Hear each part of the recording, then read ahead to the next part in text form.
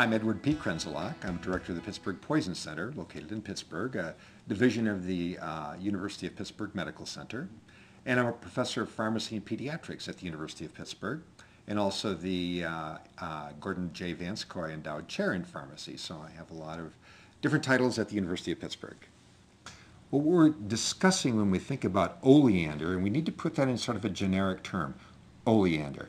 And oleander, there's Nerium Oleander, which is grown in the United States, which is a ornamental plant. You'll find it especially in the southern states, along boulevards, if you're driving to Disneyland.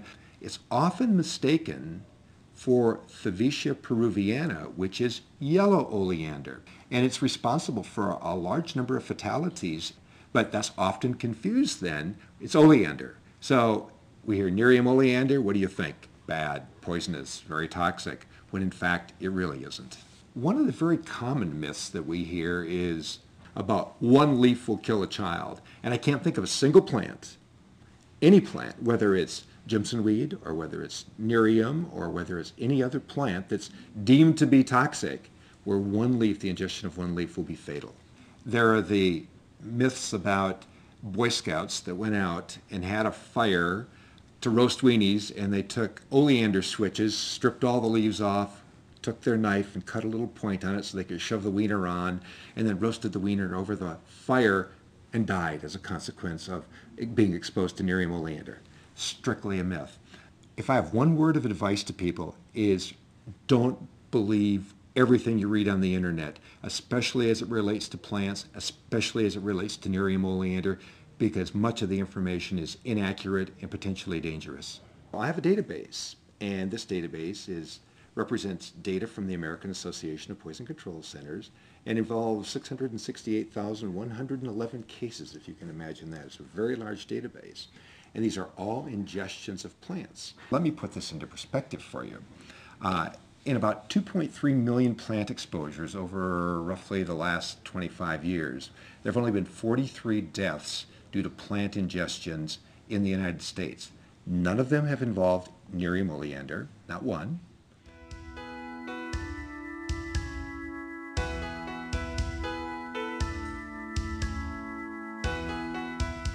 Hello, my name is Bob Newman. I'm a research scientist, a pharmacologist by training. I received my education in New England at various schools, including Vermont Medical Center, and did a year of research at Stanford University in California, followed by 24 years at University of Texas M.D. Anderson Cancer Center. So as a pharmacologist and toxicologist, my primary concern was one of safety. That we knew that there are components within Nerium Oleander that had the potential for toxicity in high enough concentrations, but within a skin cream, this was very, very important that we identify safety concerns first. So first and foremost, what we did was to do a safety study in a clinical setting. That is, with application of Nerium AD to the skin, we used the most sensitive type of analytical instrument, tandem mass spectrometry, to define whether in fact there were any detectable nanogram levels of cardiac glycoside within the systemic circulation after application to the skin. Tried our best, validated analytical system, could find no oleandrin or other cardiac glycosides present in the human plasma from these volunteers who applied this to their skin. Without absorption through the skin into the systemic circulation, we deem this to be a safe product. That, together with past studies where we were intentionally administering cardiac glycosides for treatment of cancer, showed the great safety to topical application of this. Now, a great surprise and delight to us was the fact that in these safety studies, we started seeing improvement in certain skin effects in individuals. And that is reduction of wrinkles, improvement of sunspots, reduction in intensity of colored spots within the skin, which led us to believe that there may be potential here for a more normal application as a cosmetic cream applied to the skin for health and beauty benefits.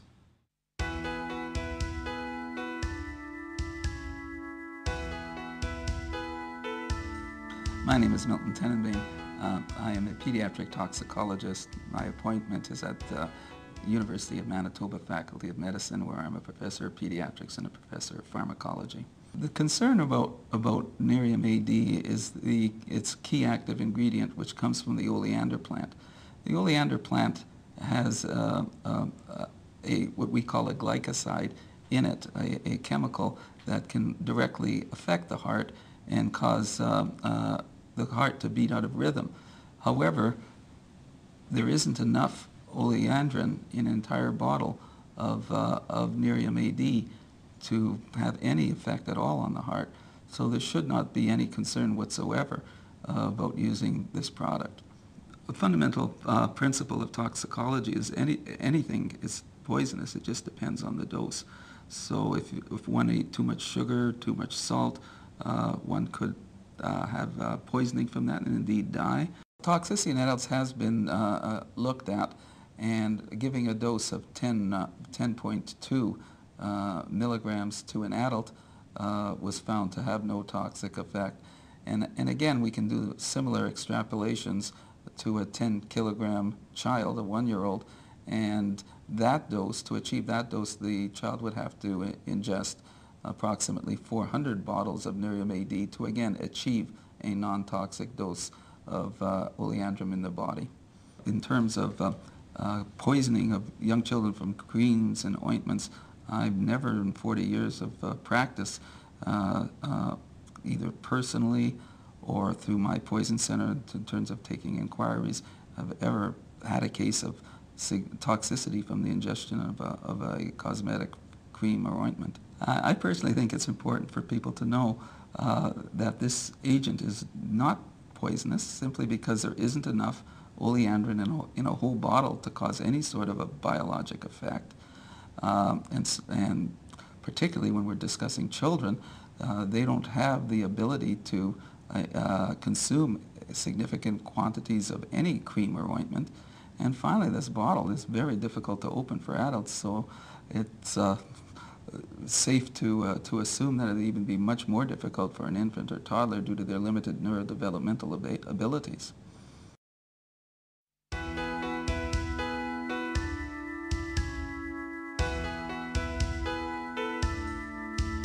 My name is Wallace Winters. I'm an M.D. PhD Emeritus Professor from the University of California, School of Medicine, Department of Medical Toxicology and Pharmacology and Anesthesiology, and former medical officer for the Food and Drug Administration for the Pacific region. As a toxicologist, I had concerns about the potential toxicity of this oleander in the product. There are other interesting comparisons of safe products that contain potential toxic ingredients. Potatoes, tomatoes contain chemicals that could produce toxicity. All chemicals and drugs are poisons, and it's the dose that matters. I was especially awakened to this fact by reviewing the literature on Botox, which is probably one of the most toxic chemicals we have, and yet it has been possible to adjust the dose to a level that is relatively safe to use in thousands of patients. The Nerium product, as a result of the studies that we designed and did, indicated that there was no evidence of toxicity and no evidence that the oleandrin was absorbed through the skin. So therefore, my conclusion is that the Nerium product is perfectly safe to use.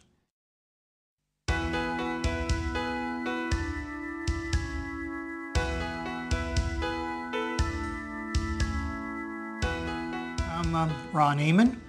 I am Clinical Director for ST&T Research, and I'm involved in managing the clinical trials that come to our company.